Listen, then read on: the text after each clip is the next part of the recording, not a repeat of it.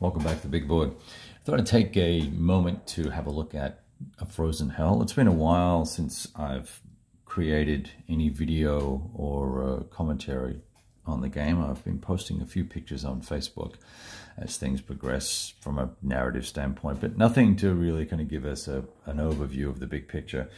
Keeping in mind that this TCS platoon scale game started on 8th of December at 11 a.m. and we are now at 8:30 a.m. on December the 9th. So we've gone through a lot of 30-minute turns at night, which allowed Pajari and his crew to conduct an ineffective night raid. Unfortunately, that didn't have the desired consequences. But in the meantime, as daylight is broken, both sides are starting to have an effect in their own way on the various elements inside the, involved in the game. So the scenario, it's a full campaign we're playing. I'm not sure how far we'll get into it, but we'll certainly get the 9th of December finished, which, it's another 20 turns or 15 turns or something like that.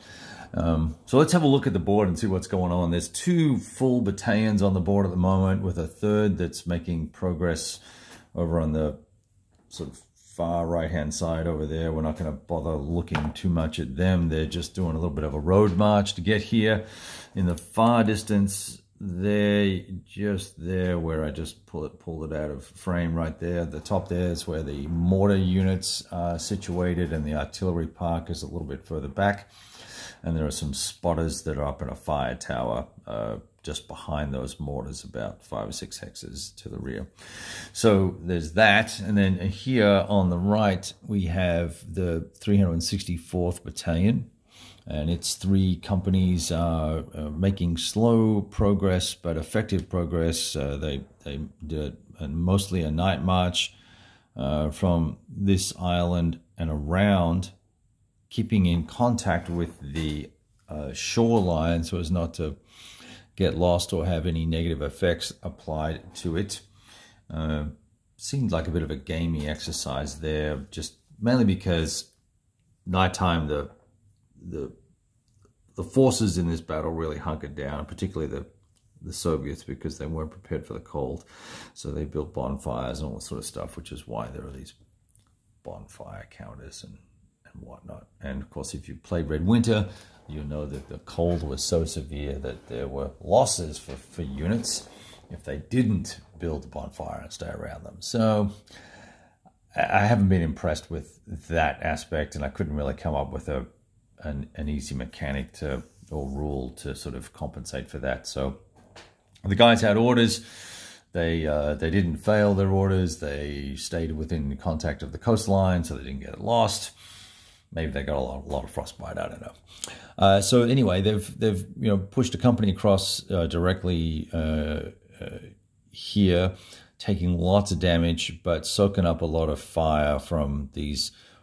There were 3 platoons were here, dug in, and this rather effective. The white numeral inside the red box is the morale here. If you can see that 1 kind of pops out to you.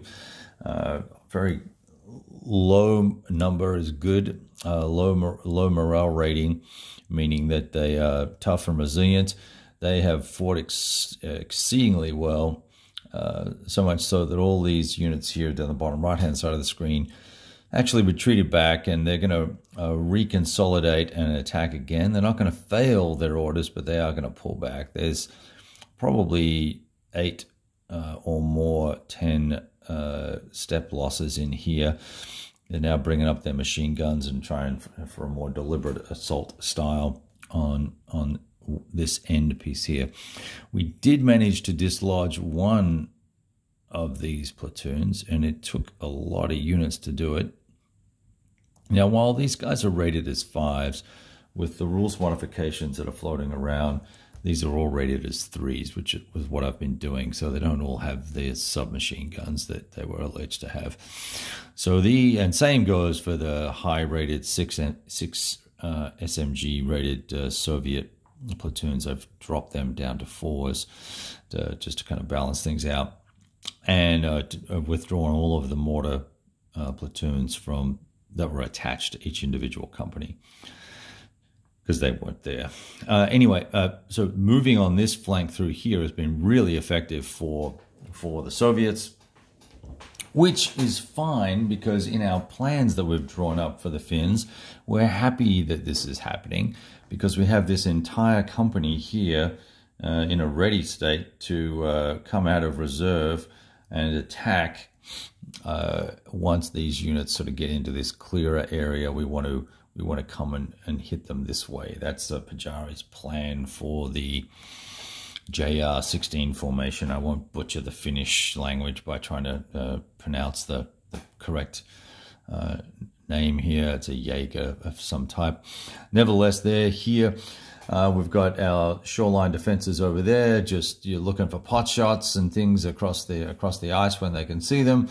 And then, of course, you've got the great gravel pit over here on the right. Let's have a look at that. Sorry, over on the left, I should say. Let's see if I can get this camera to sit effectively.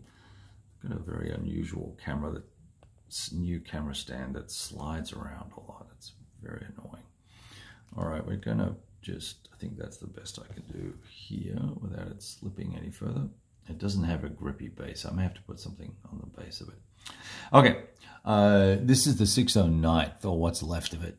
These stacks here are units that I've pulled off the line because they have 3 or more step losses out of 5. And we're now advancing with the rest of the units, and we're, as you can see, we've hit, as we've closed here, opportunity fire has suppressed a lot of these units, and I finally got one unit adjacent that wasn't suppressed, so he spotted some mortar fire in, but to no effect. There's 2 37mm guns here and a platoon of infantry dug in, and then of course this is where the hotel is. And you'll notice I don't have that heavily defended yet. And I've been debating that, but I kind of feel like while this is a good high ground location, the terrain doesn't really help you as much as you would think. And so my intention is to sort of hold here as long as I can, and then go back along this narrow spit here, back to the bridge where we've got forces dug in there, and do some fighting here. I think this is a better position to defend from, because you've got all this, billiard rated terrain with lots of positive modifiers for shooting at the enemy on the move. And I can bring up, there's another company back here that I can bring up that also have excellent morale. While these guys who are okay, they're good, they've got a morale of 2, fighting against guys with morales of 4 and 5 or worse, 3, 4, 5. These guys can sort of hold their own for 5 or 6 turns here, I'm guessing, unless things go poorly, and then we can pull back here. And by then, it'll be late afternoon, and we'll see how things go, and how it depends on how both battalions do for the Soviets. These guys are on the cusp of being combat ineffective. We're just going to have to play that by ear. And if this breaks too soon or too early, if it becomes relatively useless from that perspective, then that's probably where I'd call the game. Even though I have a whole other battalion that I could bring in, I have a corresponding set of companies that will join the game later on as well, that are highly effective morale rated and combat rated units. Plus I'll be bringing in Finnish mortars, which could help swing the balance of the game a little bit. So artillery's been relatively ineffective for both sides as well. There is artillery in the game. There are some tanks that can potentially come in later on for the Soviets, but it's right near the end of the game. Not sure they're going to make the compelling difference. Enjoying it overall. I love playing TCS just because of the way I use the plans here. It really gives a good, rich solo experience, because I've got to stick to the plan. And I randomize that plan selection. Sometimes there's not a lot of variety in the plans, but there's enough to make it interesting. So there you go. That's what's going on in this particular campaign with a Frozen Hell from the TCS system, Tactical Combat System, and from MMP. All right, guys, we'll talk to you soon, and we'll let you have a look at the big full map, and then we'll peel out. Adios.